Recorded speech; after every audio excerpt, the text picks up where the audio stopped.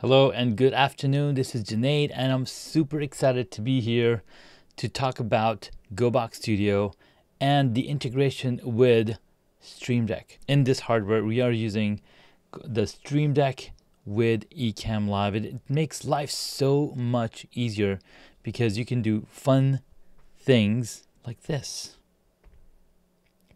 Subscribe, bring up different things on the screen, and just makes it so much easier. So I'm going to walk through how I've set this up on the Stream Deck. Now, if you want to go Goboxstudio or if you've played with one, you've probably seen this layout on the Stream Deck. So let me share my screen. All right, so this is the Stream Deck and this is how it basically works. We've got the full screen mode, got the light board, sequence. These are the call to actions. These are the different things for guest appearances, keynote circles, and whatnot. So all of these things are designed specifically for demoing the Goboxstudio so you can quickly get to that screen setup.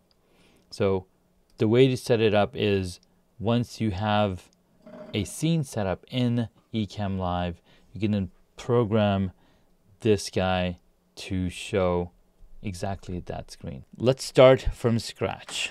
We're going to go ahead and create a new profile, and in this new profile you have these 15 blank buttons. Now since we are using Ecamm Live, we have the Ecamm Live plugin installed right over here, and let's say I want to say, hey, every time I press this button over here, I want to go live. So I'm going to simply drag this go live button here, and since I am live right now, it's going to say finish. Next, I want to say, hey, if I want to change the mode, like for example, if I want to do behind the scene, I can click on this button down here, like so, and it's going to tell me, hey, do you want to publish the changes or do you want to go preview mode?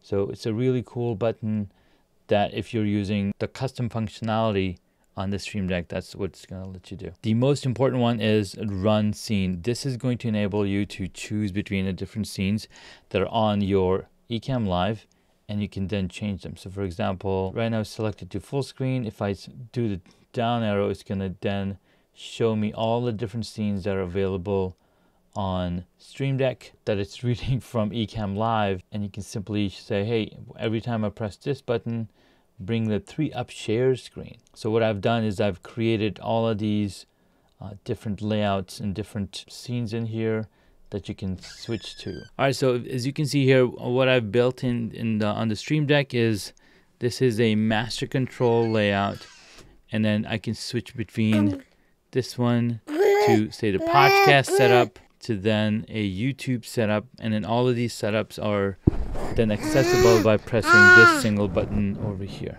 I can press the button here, I can switch to podcast, I can switch to YouTube, webinar, reactions. By simply pressing a single button on the Stream Deck, I can show you these buttons. So for example, this button down here, sequence, is connected to the video down here. Then I also have these cool pop-ups that come up. I can show you different things, and you can change all of this. So for example, if you wanted to change this call to action, you would simply put a new image in and make sure that you're choosing that image when that button is pressed. So the next thing that I want to do is show you how to set up this scene and on Ecamm Live. So this is the software for Stream Deck. I'm running version 6.2. This version just came out, so 6.2 is what we're running. And the cool part about Stream Deck is that you can have multiple Stream Decks on your system. I can control my computer with the Stream Deck software as well as the iPhone. So both of these devices can be configured. And you'll notice that over here even I can switch to iPhone. And on the iPhone I have these other layouts loaded. So I can go to this one and press these buttons on my iPhone, but since I don't have it connected right here, I can go to this screen. And because it's connected, I can press this button right here on the Stream Deck physically right here. So I'm going to press this corner button.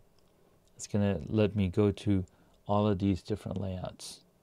Only if there was a way to zoom into that screen. So again, this is the podcast view.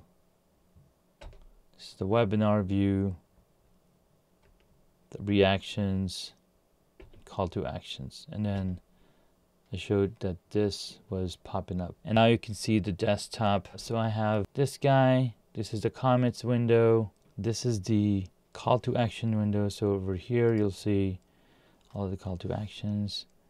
And then here is the Stream Deck window. So all of these actions over here, subscribe to YouTube, is then linked to this one. Subscribe to YouTube. And then share video, this one, should be connected to this button, which obviously it isn't. So I can simply go in here and say, hey, share video. And then smash the like button will be then connected to smash the like button folder. So now when I press these buttons on the screen, you should be able to see smash like, share video, subscribe, and all because I linked these buttons to the correct item below. Comment below. So don't forget to comment below, right? And that's how you go. The cool thing is, this screen that you see, these are all the comments coming in from Facebook, and they show you the little icon. And this is a feature of Ecamm Live, and I can simply pop this up and press this comment below again. So that's how you set up Stream Deck. Again, if I wanted to add a new button, for example, this is all brand new, green button. I have confetti with air horn connected to this one.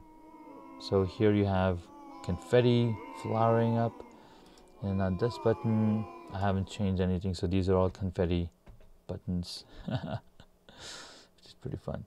It's a quick short live today, and I'll be back next week talking more on Stream Deck. All right, thanks again for watching and hanging out with me, and I'll catch you guys in the next video.